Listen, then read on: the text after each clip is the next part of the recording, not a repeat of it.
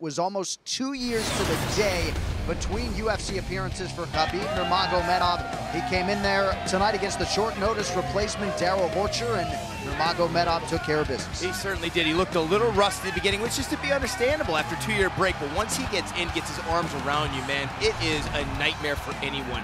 His ability to chain together grappling sequences, wrestling, top position, and ground strikes are just phenomenal. Whether it's a clinch takedown, it's a double leg, it's a single leg, the man is just dominant. 23-0. The last man he beat before Darrell, the current lightweight champion of the world, Rafael dos Anjos, and that's who he wants next. I mean, that is one of the scariest dudes on the UFC roster, and pretty interesting because there actually finally now are some people maybe calling him out.